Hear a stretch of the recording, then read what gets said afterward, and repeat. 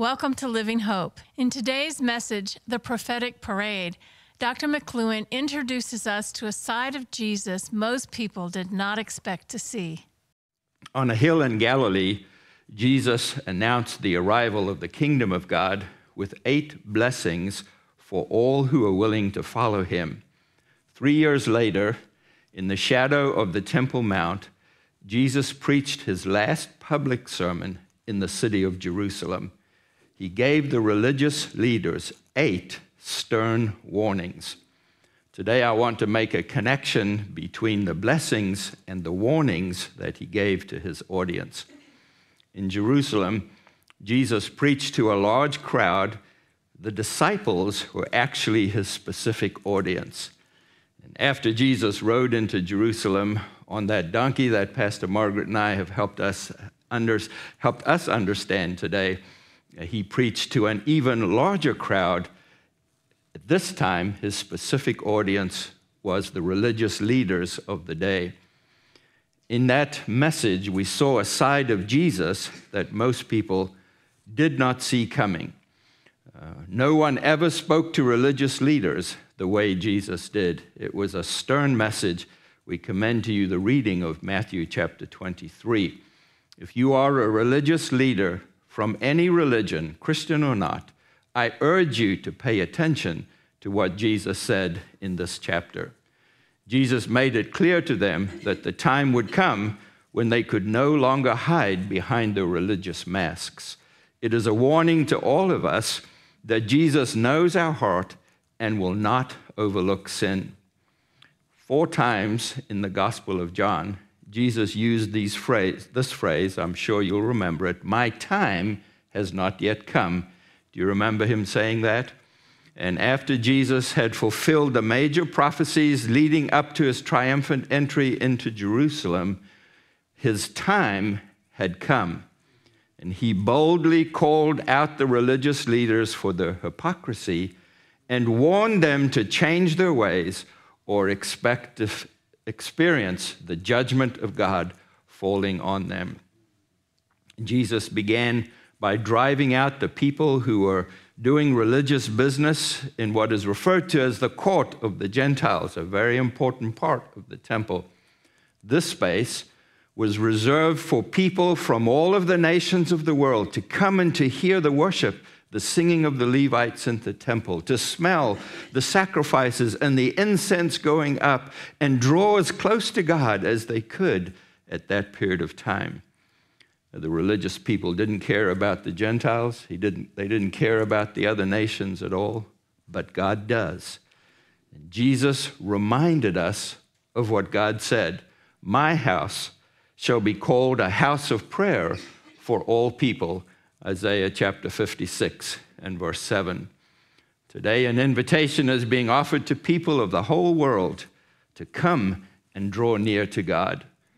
Religious leaders who do not want to make everyone feel welcome in God's house are not doing God's work.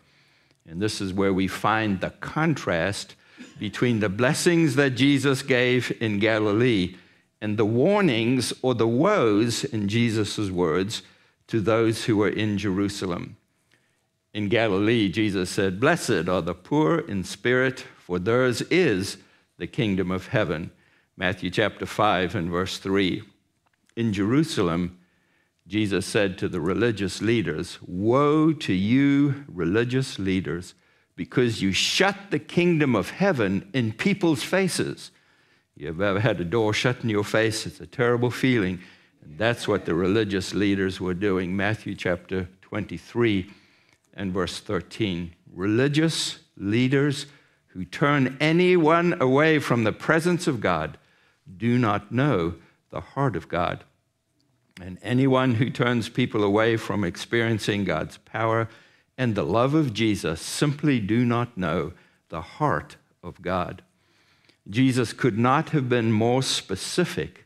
Speaking about the kingdom of God, he said, "You won't go in yourselves, and you won't let others in either." What a remarkable statement. The second half of Matthew chapter 3 and verse 13. I want to say to you today as clearly as I can, there's room for you in heaven. There's room for everyone in heaven.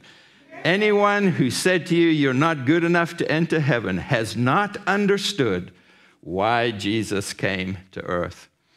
In the second blessing in Galilee, Jesus said, blessed are those who mourn, for they shall be comforted. We just release a wave of comfort in your life, no matter what you're facing today.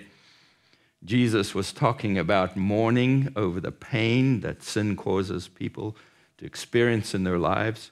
But he was also referring in this context to women who had lost their husbands, who were terribly taken advantage of by religious people, and leaders who steal from widows and help take advantage of people who are suffering, take advantage of them, do not know the heart of God.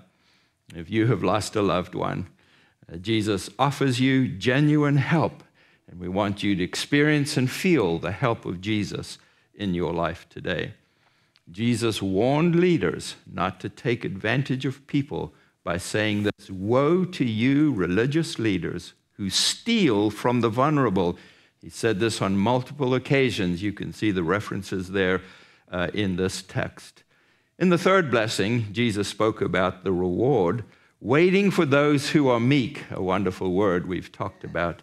Jesus said, blessed are the meek, for they will inherit the earth. That means they'll have a place to stand, a place to minister, a place to touch people's lives. Matthew chapter 5 and verse 5. We learn that meekness is power under control. It is helping people find the path that leads to God. It is walking in the straight path that people talk about in another religion all the time, the straight path, the right path. In Jerusalem, Jesus pronounced this woe to the religious leaders who lead people on the wrong way. And there are religious leaders who are leading people clearly in the wrong way. They're not leading them in the way that Jesus came to show us. Matthew chapter 23 and verse 15. Jesus made it clear that he knows the way to God. He knows the way because he came from God, and of course he knows the path to return to God. He who came knows, and he wants us to follow that path. Jesus said it so clearly, I am the way, I am the truth, I am the life, and no one comes to the Father except through me, John chapter 14 and verse 6. We invite you to follow the way to heaven that Jesus offered to all people. In Galilee, Jesus said, blessed are those who hunger and thirst for righteousness, for they shall be satisfied. Matthew chapter 5 and verse 6, I'm so satisfied with the presence of Jesus in my life. We release to you spiritual satisfaction today under the wings of Jesus as the Holy Spirit comes and nurtures you today. No one can satisfy our spiritual hunger, our hunger for God, like Jesus does. People long to feel accepted by God. People from other religions say that frequently. All of my life, I wanted to feel accepted by God. If you don't feel accepted by God, listen to the words that you are hearing today. People want to have a relationship with the God who created them. Doesn't that just make sense? How could a God create you and not have a relationship with you? When many religious leaders are asked, how can I have a close relationship with God? Leaders often respond by saying, do more good deeds and say more prayers, and if you do these things, perhaps God will accept you. Isn't that so empty? Don't you want more than that? To know that you can have a relationship with God. Jesus said, woe to religious leaders who make false promises. Matthew chapter 23 and verse 16. Jesus went on to call these religious leaders blind guides. I don't know anything more specific he could have said. He said they are blind guides making promises that they don't intend to keep. I just want to say to you, Jesus will never lie to you. He'll never trick you, and he will never take advantage of you. In Galilee, Jesus offered unlimited mercy to everyone. Don't you want mercy of God? Some people talk about God's mercy, but don't actually experience God's mercy. Jesus said, "Blessed are the merciful, for they shall receive mercy." Matthew chapter 5 and verse 7. Because Jesus has the power to forgive all our sins, his focus is not on the small things, but on the big picture of having a relationship with him. Yet religious leaders do their very best to find every little fault they can find with people. You ever had somebody nitpick at you and try to tear apart and just criticize everything about you? Jesus pronounced a woe on that kind of religious leader. He said, "You are focused on the minor details when you should be not neglecting the weightier matters of the law, justice, mercy, and faithfulness." Matthew chapter 23, verse 23. These are the weightier things that Jesus wants us to be about. What are the weightier things? Jesus said, "You shall love the Lord your God with all your heart and all your soul and all your strength, with all your mind, and your neighbor as yourself." Luke chapter 10 and verse 27. This is an open invitation we have to have a living, loving relationship with God. You cannot love someone whom you don't have a relationship with. It is an invitation from God to have a loving relationship with him. Love is higher than religious rules. Love is the foundation because, as the Bible says, God is love. And when we love people, we see in them what God sees in them. Aren't you so glad God sees more in you than you've ever seen in yourself, because he loves you and is working to bring the best out in you? This brings us to the very heart of the sixth blessing that Jesus promised. He said, "Blessed are the pure in heart, for they shall see God." Matthew chapter 5 and verse 8. I love this saying. What a stunning statement. No religious people or person ever offered people purity or promised that they would see God. In contrast to this amazing promise, Jesus said to the leaders, "Woe to religious leaders who look good on the outside, but are dirty on the inside." Can you imagine having the courage to say that to the highest ranking leaders in the city of Jerusalem in the first century? Jesus was bothered by these religious leaders, and he described them as whitewashed tombs filled with bones of dead people. What a graphic description of unholy religious leaders. And Jesus has a solution to the dirty feeling that people have. People go to the rivers to wash, to get the outside clean, and hoping that something will happen on the inside. But it never does. We can't wash ourselves clean on the inside. Only Jesus can do that. People become aware of how dirty they are when they compare themselves with God rather than comparing themselves with other people. When we see ourselves the way God does, Jesus is ready to forgive us for all the sins that we have committed, the sins that nobody else knows about. In the seventh blessing, Jesus said, "Blessed are the peacemakers, for they shall be called the sons of God and the daughters of God." Matthew chapter 5 and verse 9. By contrast, Jesus says, don't follow religious leaders' example. Don't follow their example. They do not practice what they preach. Matthew chapter 23 and verse 3.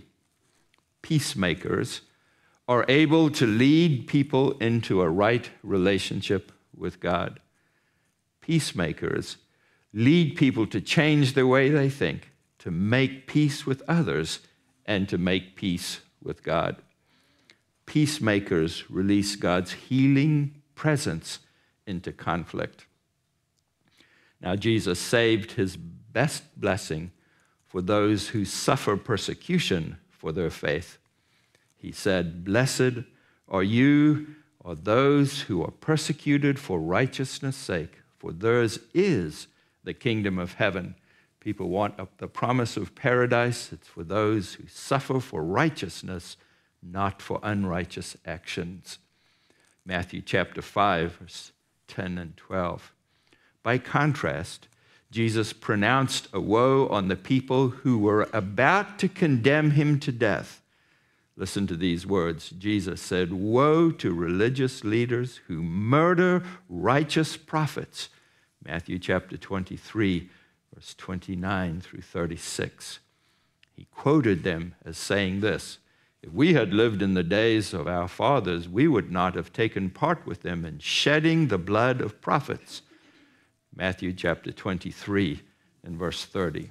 Yet these religious leaders denied the prophecies made about Jesus. They thought of Jesus as a false prophet, whom they were plotting to kill as he was speaking to them. So we have just heard the sternest words Jesus spoke to people who thought that their lives were pleasing to God. In one text, he said, "You can kill somebody and think you're doing God a favor. You are not." These words are a warning to all of us to make sure that we are on the right path to God. And after Jesus gave this message, he left the city and went back to the Mount of Olives to pray for the people who had just heard the sermon that you have heard. He wept as he prayed, saying this, "O Jerusalem, Jerusalem, the city that kills the prophets and stones those who are sent to her. How often would I have gathered you as a chicken would gather her hens, or as a hen would gather her chicks, as a hen would gather her brooding chicks under her wings. But you are unwilling."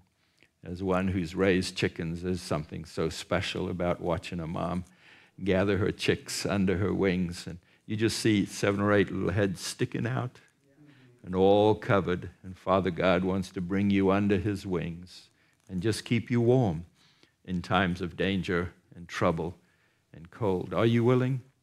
He warned destruction was coming to the city of Jerusalem because they did not know the time of his visitation.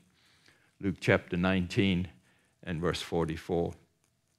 Today, Jesus is visiting with all who want to have a close relationship with him. Today, your time has come to receive Jesus as your Savior before it is too late. Recognize that your good works cannot save you, only Jesus can. Father God, save people right now who are listening to this message. Accept Jesus right now. Accept him as your Savior. Father God, fill with your Holy Spirit and heal people who are listening to this message. If you just received Jesus as your Savior, write to me and tell me about your decision to follow him. Next week, we'll continue studying the powerful Word of God. Father, thank you for the amazing words of Jesus that make it clear that you want a real relationship with us and not just religious duty. Help us to be authentic in our love for you and carry our love to others this week. In Jesus' name, amen. We hope this message has filled you with living hope in Jesus. If you would like to talk to someone about your spiritual journey, please leave a comment or send us a private message. We enjoy reading your notes and having an opportunity to pray with you. If you received a blessing through this message, please share it with others. We invite you to become a Living Hope partner by donating as little as $1 a month through our QR code. Your gifts will help us create new messages and reach more people. Living Hope is a ministry of Ingleside International Incorporated. All donations for Living Hope qualify as a charitable contribution. Thank you for your prayers and support. Next week, we will continue learning together from the Word of God. God bless you and fill you with living hope.